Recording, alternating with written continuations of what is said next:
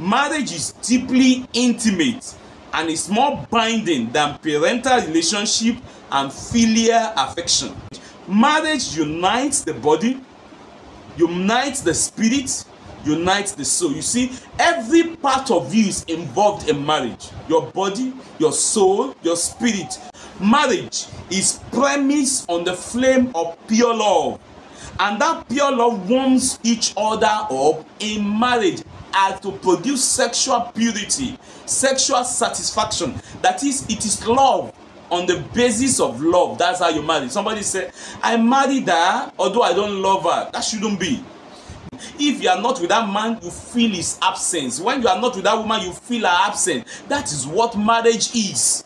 When you are not missing the presence of your husband, you say they stay apart for 1 month, 2 months, 3 months, 6 months, and they are happy. What kind of happiness is that? It's a great mystery. That is, it's a miracle. It's something beyond human understanding. It is beyond human calculation. It is beyond what you use your brain to sort out. That is why we say God alone is the perfect matchmaker.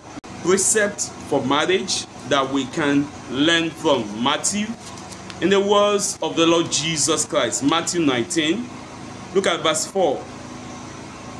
And he answered and said unto them, have you not read that he which made them at the beginning made them male and female? I call that the gender. The gender is clear, male and female. Number 2, the goal. The first is the gender, male and female. Now the goal. What's the goal of marriage? Look at verse 5. Matthew 19, verse 5. And said, for this cause shall a man leave father and mother. Marriage is to make you leave your father and mother at a time in your age. And then, and shall cleave to his wife. The purpose, the goal, and they two shall be one flesh. That someone you two will be one flesh with. That's the goal of marriage. Then, number 3, the guide. In the words of Jesus in Matthew chapter 19. The guide, look at verse 6. Verse 6. Wherefore, they are no more twain, but one flesh. What therefore God has joined together? That's the guide. That's the principle. That's the law here. There is a guide. And this guides our action. Whatsoever God has joined together, let no man, by any idea, put asunder. Let no court put asunder. Let no individual put asunder. Let no institution separate them. That's the guide. And as we keep to God's instruction of marriage, we will have peace in life, peace in our families, in Jesus' name. Let no one for any reason forbid anyone from marriage. Why then do we marry? Therefore shall a man leave his father and his mother, and shall be cleaved unto his wife, and they shall be one flesh. We marry because we are made to marry. We marry because we are to abstain from fornication. We marry to recognize life helpmate. We marry to achieve, realize bigger goal. We marry to yield, to live and cleave. I pray what God says is good for you, you will not reject it in Jesus' name. In Genesis chapter 2, verse 18, before we round off, Genesis 2:18 says, and the Lord God said, it is not good that a man should be alone. God said it's not good for you to be lonely, for you to be single and lonely, for you to be struggling all alone. Now, let's say, for example, you have been married before and your wife died, and you still have the desire to be married. Why not? You can.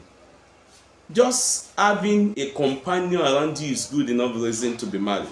You don't need to carry this burden all alone. You don't need to do it alone. You need to be married. It is not good for a man, a matured man. It is not good for a man, a responsible man. It's not good for a man to be alone. Turn it the other way. It's not good for a woman to be alone. A woman who desires a partner.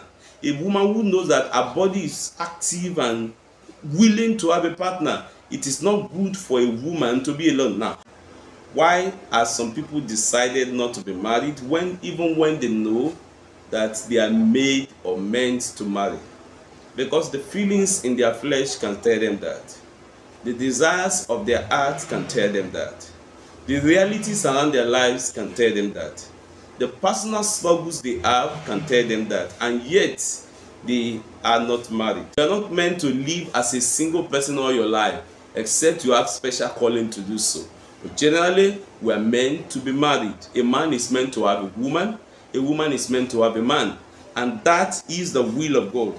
I will make him and help meet for him. I pray that the man that God has made for you, you will connect. The woman that God has made for you, you will connect.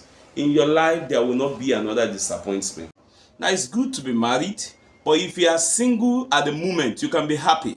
You can be single and be fulfilled. You can be single and be satisfied. You can be single and be all that God wants you to be. He that is able to receive it, let him receive it. Being single is not a curse.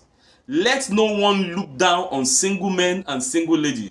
And particularly for those that are married. Because you are married, don't look down on the people that are not married. Let no parent mount pressure, undue pressure on the single. And let no church or church leaders, let no religious leader relegate any member of the church just because of their single status. Let no person for any reason act in any way to make you feel as if you are superior to the single. You are married, you are not superior to the single. They are not married doesn't mean you should look down on them or relegate them or act as if I'm better than you. You are not. That you married before someone does not make you better or older than that person. Because I'm not married, I should be sad, I should be crying, not at all. He was single, he was happy. Adam still went forward despite being lonely. He didn't even show loneliness. He wasn't the one that even asked God for a wife. God just thought so, and God knew so. He was busy, though not married. He was happy, though single. When the Lord joined a man and a woman together and makes out of them marriage, God did not intend that anyone would be a third party in such marriage. That is why he said, let no man, let no one, let nothing put asunder. When we say third party in marriage, that may be a person who is coming between you and your husband. It may be your father and your mother. That you are giving so much attention to your father, and that distracts you from your focus on your husband. That your mother has become a stumbling block in your relationship with your husband. That person has become a third person. It may be your brother or sister. Do you have a younger brother or an elder brother?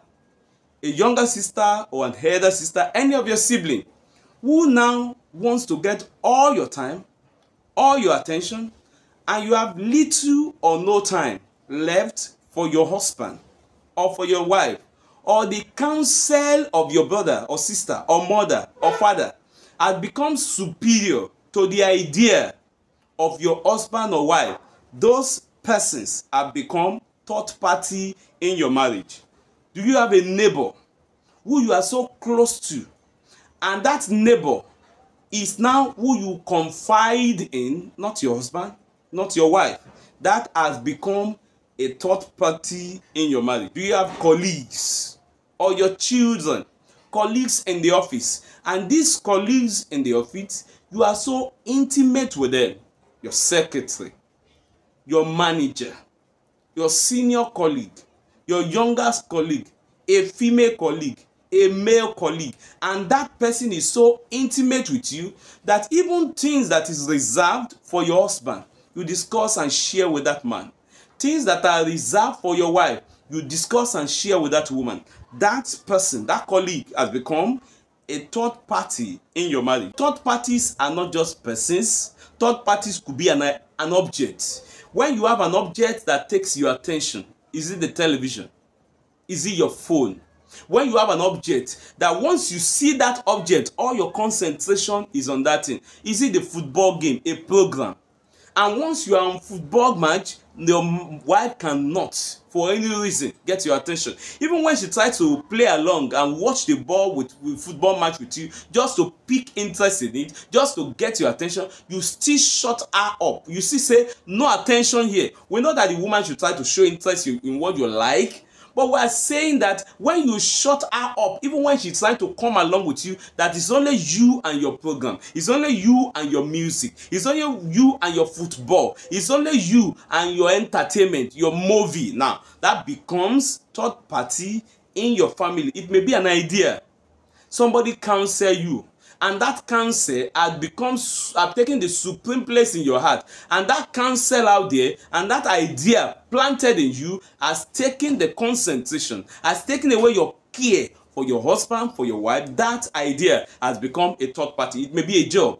You have a job in a place, and now they have posted you to another city, and you have been in that city for 1 week, 1 month, 1 year. You don't care to look back. You don't say, let's post my wife there too. You don't make any arrangement. That job that has separated you from your wife, from your husband for so long a time, and no concern, and maybe you are even thinking of doing something else with someone there, that has become a third party in your marriage. It may be a duty, your religious duty, religious responsibility in the church. I'm a pastor, and because I'm a pastor, my wife is a pastor Mrs. They have posted her to that location, they have posted you to this other location, and you have no more attention for each other. That assignment in the church has driven away, dried up the commitment, the concern. You usually go together before, you usually move together before, but now, because the church need workers, because the church work must be done, your concern, your commitment, your caring, your going together has been cut to zero level